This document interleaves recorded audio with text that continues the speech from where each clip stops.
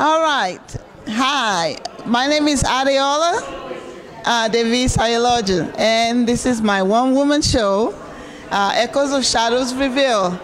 And just a little bit background on myself. I am a multimedia artist, and I work with different medium.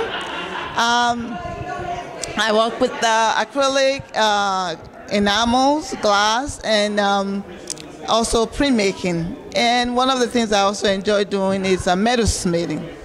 And this show, Echoes of Shadows Reveal, has a lot to do with using shadow as a metaphor. Over the years, I've always been intrigued by shadows. And as a former marathon runner, one of the things that kept me when I go out to practice is the shadows and challenges me, so I run like chasing my own shadows. So with that intrigue comes the need to use it as a metaphor in the painting. More so also with the state of what's going on in our country today, as I was thinking with everything that's going on, and I'm trying not to be political, but at the same time, being that I am an immigrant coming from another country to America before I became a citizen, I wanted to use that as a metaphor to say, you know, if you peel the shadows, you really get the sense to see what's behind. And when we made comments such as, go back to where you come from, you're not wanted here, and you're not part of this community or part of this country, those kinds of things, things that tears us apart. And because of that, I'm using the shadow as a metaphor to say, let's peel up. So in abstractly coming together, that if you peel, you need to get to know what's behind the shadow, what's behind the person, before you can make that judgment call to say, hey, you know, go back to where you come from. You know, you're not part of this community, you're not part of this country, and things like that. So that developed, and it's a series, and it's something that I'm going to continue to work on. And that's also why I have a very interactive piece in the gallery today for people, because I want them to collaborate, where they get to pick some of the shadows of myself, shadows of friends that send me, and utilize it, and I want them to pick it up and put it onto the canvas. So they have a little voice in that as I work on it later on after the show. So there's a lot in plan that I wanted to really explore with shadows, you know, as a metaphor.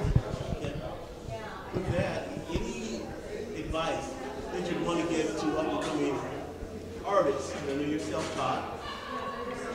Well, one advice that I will give is practice your skills. Practice and get out there.